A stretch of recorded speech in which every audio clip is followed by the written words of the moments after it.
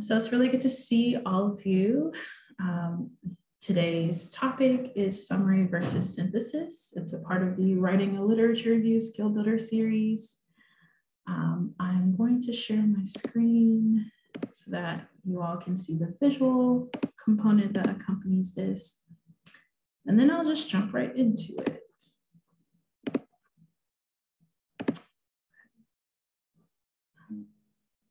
Let's do this. Okay.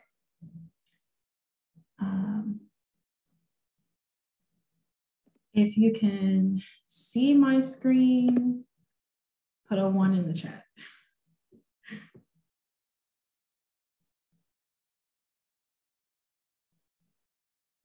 Great, great. Okay. So my name is Imani Youngbae. I'm the program coordinator for the Center for Writing and Speaking in Campbell G14, which is where I am now. Feel free to come see me at any time, and at any time between 8 a.m. and 4:30 p.m. And hopefully I'll be in my office. If you have any questions about anything, I'll share with you today. So we're talking about summary versus synthesis. So going forward, I'll be discussing summary.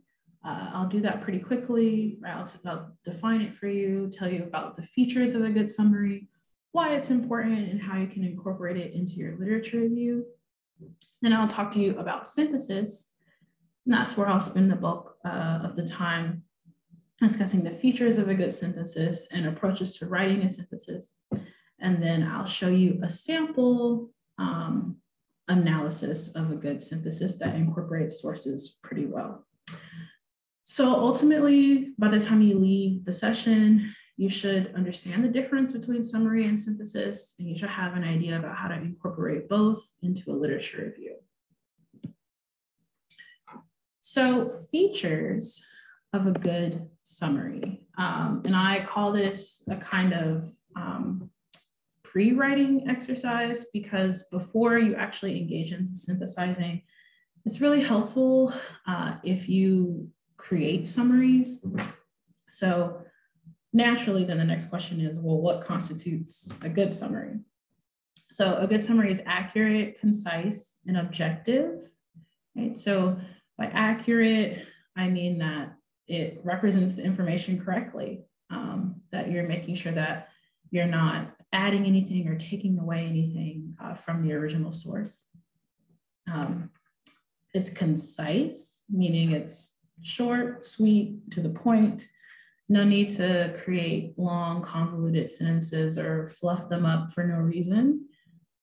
Ideally, a summary is about 4 to 5 sentences, but it can actually be a lot shorter than that. It can be half of a sentence that you've incorporated into a larger sentence, or it can be maybe 1 to 2 sentences on its own, depending on the context. And then a good summary is objective, right? So when you write a summary, you're not inserting a specific tone of any kind. You're not necessarily praising what the author said. You're not arguing against it or disparaging it either. You're trying to be as objective as possible when you sort of convey the information or the thoughts of the author. So there's sort of 3 simple steps, or I shouldn't say simple, but there are 3 quick steps for writing a good summary. First, you ideally would read the source more than once. I know that in this busy world, that's not always possible, but if you can, read it more than once. And while you're reading a source, pay special attention to the introduction, the topic and transition sentences, and the conclusion. These are specific places where you're going to get a lot of signposting or signaling to the argument and to the writer's logic, particularly when it comes to those topic sentences and the transition sentences or linking words. Those really help you follow along with the direction of the author's thinking. And they're going to help you identify key takeaways from the piece. So then once you've identified those key takeaways, you're going to want to jot them down either in phrases or keywords, or you can do it in whole sentences, whatever works for you.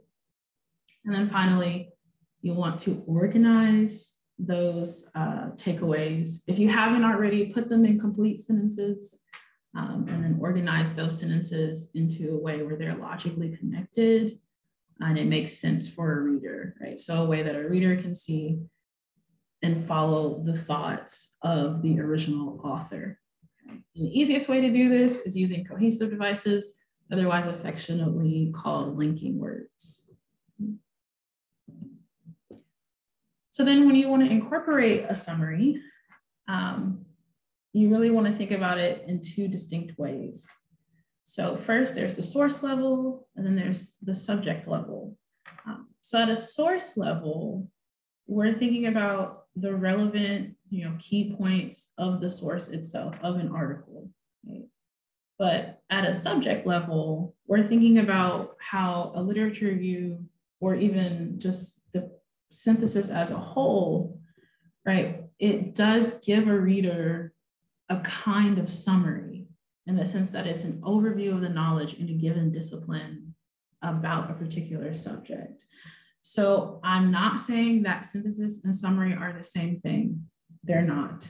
But what I am saying is that implicitly, the reader will walk away with a summary of the knowledge in a given discipline after, or about a specific subject, after reading your summary. So at the source level, try and think about summarizing as an exercise where you're giving your reader context for an upcoming analytical point. So the summary should function as this thing that's telling your reader, or answering for your reader, a W question, right? So that who, what, when, where, why, how, those questions that require a certain level of analysis at this level of writing. And a summary should be selective in a literature review. So you're not just including everything that you think is relevant, right? You're only including the takeaways or the material that you think is relevant for the main idea or for the research question you're trying to answer, okay? So I know that might feel really abstract, right? All the things I'm saying. So let's look at an example.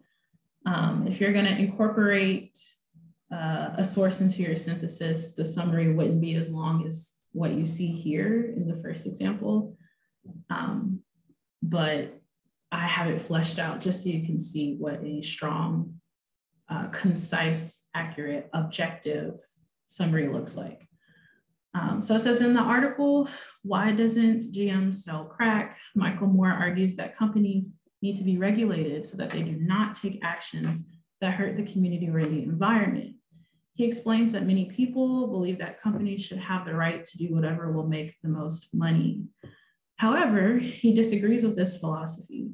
He gives the example of selling crack, which would be very profitable for companies, but bad for the consumers and community. This example shows how the government does make some laws to restrict companies and protect society. Moore points out that most Americans agree that a company should not be able to sell crack just to make a profit. Therefore, he argues, we might extend this reasoning to other harmful actions, such as polluting the environment or treating workers unfairly. Moore believes that companies should be restricted from committing actions that hurt society. So this is a summary from obviously a much longer article that clearly states what the thesis or the objective of the original author is, that sort of hones in on the key example the author uses to advance or expand his point, and then ends by answering sort of in this implicit so what question, right? So what, why did the author make the claims that he did? Well, because the entire point of the piece was that he believes companies should be restricted from committing actions that hurt society. So if you were actually using this source in your literature review or in your synthesis, Obviously, it wouldn't be that long, so you might condense it to something like what you see near the bottom of the slide, which is just 2 sentences, right? So there is, however, a subset of scholars that believe companies should not be able to do whatever they want for profit. Practices that harm the community, like selling crack, are objected to by community members and legislated by the government. Such scholars argue that regulation can be reasonably expanded to other harmful actions. Essentially saying the same thing as this longer summary, right? But you'll notice this one is framed in a way where it's obviously being incorporated into a synthesis where you can put it in communication with other sources, okay? So it would be much shorter. So when you synthesize something, you create something new by combining existing parts. And a literature review in itself is a kind of synthesis. So the Utah State University Library has this really wonderful video they've made. So I would like for us to watch it together. Hopefully you can hear the sound.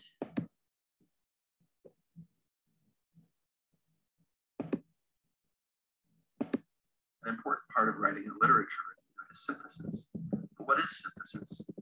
Well, synthesis is kind of like a puzzle. It requires you to put together different pieces of research from multiple sources to form a new picture. Depending on how you organize the pieces, the story you tell will look a little different. The process. You all, sorry, I just want to do a sound check really quick. Can you put a 1 in the chat if you can hear it clearly without echo? Great. Okay, perfect. Okay, let me turn on subtitles. Okay.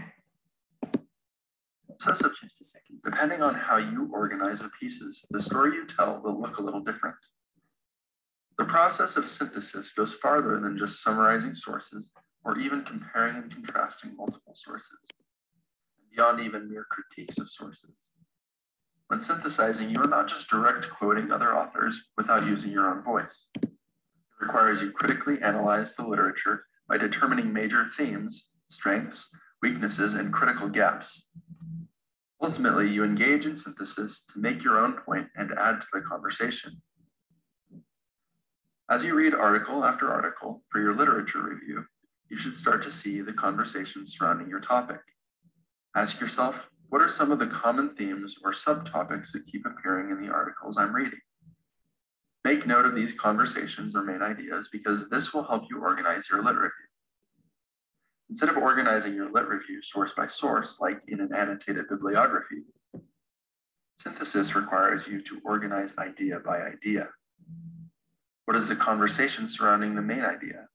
To really know that conversation, you need to have looked at it from multiple perspectives or sources. You need to evaluate each source and then ask yourself, how does each source relate to my research question? Jot down those thoughts as you go.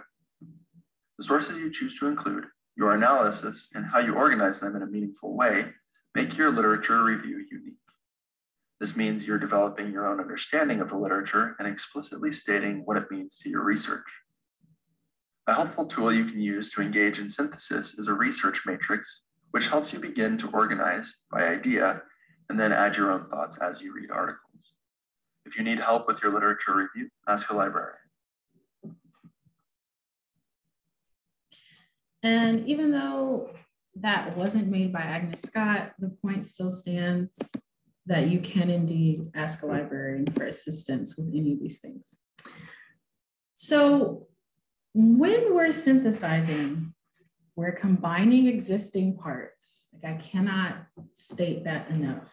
And you want to do that by making it clear what the logical relationship is between the sources. So you're asking yourself, what does a holistic view of these sources reveal? So think of a synthesis, right, as a kind of middle ground that you're establishing between summary and a critique or evaluation or analysis of the relevant sources. So your aim is to communicate something new, okay? You're really looking for a space to say something, to say what you think about the topic, the field, the state of play, however you want to say it. And so a good way to approach this is to think about synthesis as if it's a conversation, because it is. It's a layered conversation. Each source in your synthesis is contributing to your understanding, of course, but more importantly, based on why we're here, your reader's understanding of the research problem. So you want to think about how the conversation is between the research articles themselves, you and the research, you and the audience and the research, right? So there are multiple sites of communication here to navigate. And so you can manage this layered flow of communication or this layered conversation, even though it might seem daunting. You just kind of have to sort of take your time, read the sources well, really look at what is related, look at what is contrasting, and really figure out how exactly what you're seeing in the sources relate to your research question. Okay. So a good synthesis will combine elements of sources, describe how the sources converse with each other, show your reader how ideas are related or how they overlap. And ultimately, a good synthesis is going to reveal a gap or gaps where you are going to add to the discussion. So the steps for synthesis, really three. I've sort of distilled them down into three. So first, you want to read. Please don't skip over this. I know it can be really tempting, especially if you're tired or really busy, but you have to read closely, you have to read carefully, and then summarize the main idea of the text. So ideally, you already would have engaged in some summary before you're approaching the synthesis stage, but if you haven't, now's the time to summarize. You're going to make special notes of the similarities, contradictions, and any questions that are not addressed by the source. Right? If there is something that you wish the source would talk about, but it didn't, that also might be a really great thing to explore later on in your synthesis and in your paper. So you can do this using a synthesis matrix, and I'll show you that in just a second. But after you've carefully read and made note of these things, you'll want to then organize your sources. This is perhaps the heart and soul of writing a good synthesis. Right?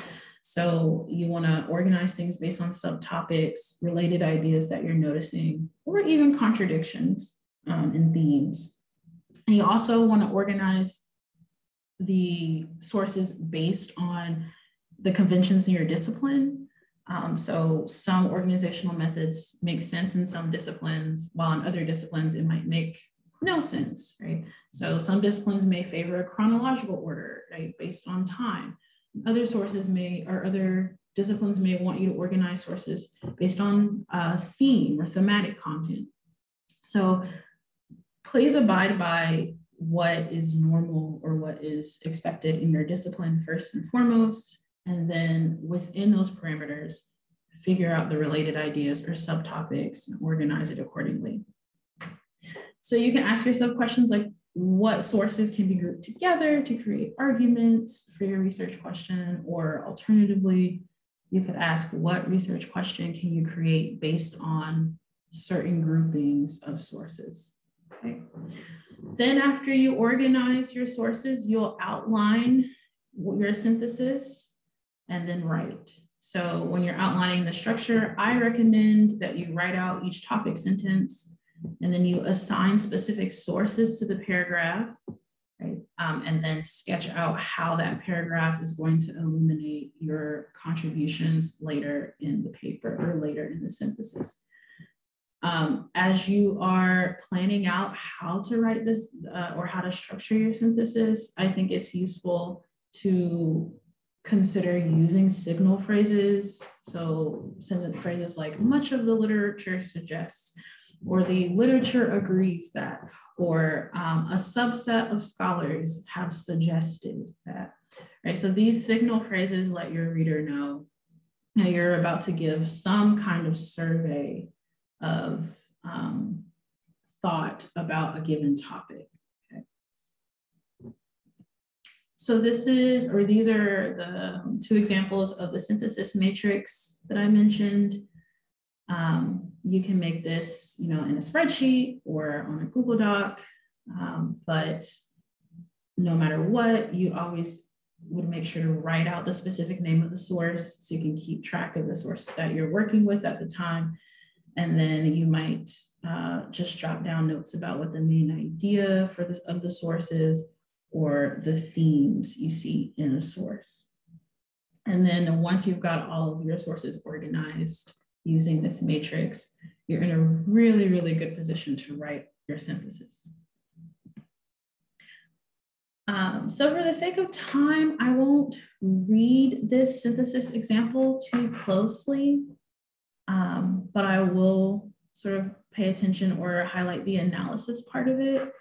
So this is a sample synthesis from the University of Oregon Library, and it's about Taylor Swift and her decision a few years ago to remove her music from Spotify. Of course, it caused quite a stir, right? And so a lot of people were writing about it. So this synthesis uses quite a few sources and puts them in conversation together really well. And it does that by framing each source before the quote or the source material is tossed out there. So in the introduction paragraph, like we've got this really strong sense of tone and purpose of the synthesis. There's a juxtaposition here between fans being surprised and Spotify being surprised, and Taylor Swift saying, well, this was really predictable because I told you I would do this, right? And the source itself reveals that juxtaposition. So it's a really expert use of the source material. Then in the second paragraph, we've got a strong topic sentence that really makes space for the sources to converse with each other. And then the content itself that is selected from the source, the quotes in this case that are selected, are framed really well using these different linking sort of strategies, right? So according to Swift, or although those around her are grateful, however, this other person argues that ... right? So the sentence is set up in a way where logically we're able to follow the thinking, right? Framed by the topic sentences and these other sentences. And then the final paragraph incorporates sources to really carry the point home, right? The point being that artists are not paid enough via Spotify, therefore Swift's actions are justified. So again, in the final paragraph, the sources are talking to each other, and they're framed in such a way where I can understand why each source was chosen. Like I understand that one source may have been chosen to contradict Swift's claim, and then another source may have been chosen to support something that Taylor Swift said. So that's what I mean by conversation. So I'll leave this for glancing a few seconds. If you'd like, feel free to take a screenshot of it. I know that that was super fast, but the skill builders are supposed to be less than 30 minutes, and I want to honor that. So if you need help with synthesis, or if you have any questions about synthesis or summary or writing your literature review, you can visit the library and speak to a librarian, or email library@agnescott.edu, or you can visit a CWS tutor or email your questions to cws@agnescott.edu, and then we'll work on finding a tutor that can assist you. So I'm going to stop sharing my screen. And I want to see if there are any questions, because I know that that was very, very quick.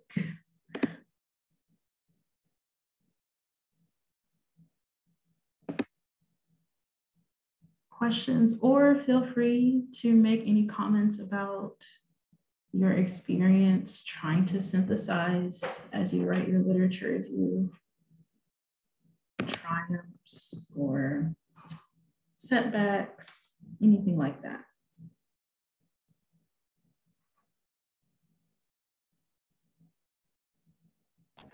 I guess I can say I've been having trouble getting my synthesis from the matrix into the lit review. So seeing your examples of how you would put the synthesis in writing in the lit review, that was very helpful. It's given me a lot of ideas. Great, that's all my teacher heart really wants. I saw a question in the chat. Thank you, Kendall. So Jayla, do you get access to these slides to refer to in the future?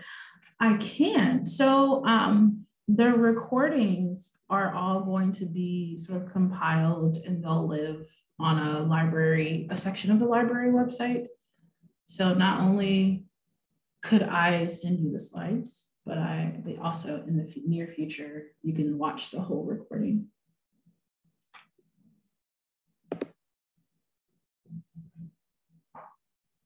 Yeah, no problem.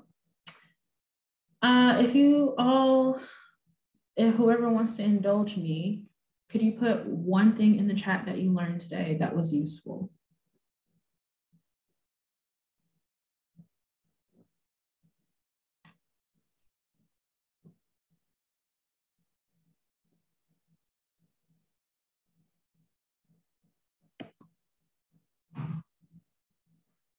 Alternatively, something you wish you would have learned. Synthesizing is much more than summarizing, how to organize between the two. Nice steps. Okay. Okay.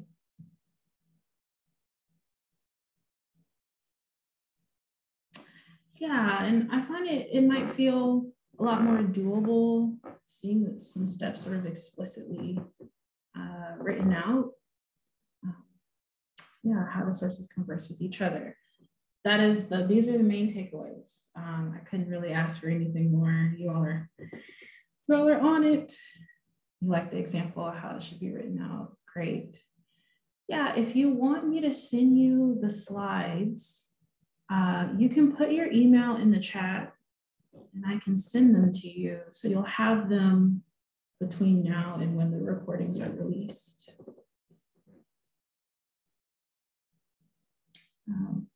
And if you don't have any more questions, or if you are not interested in sort of chatting or sticking around, you're definitely free to go. I will stop the recording here.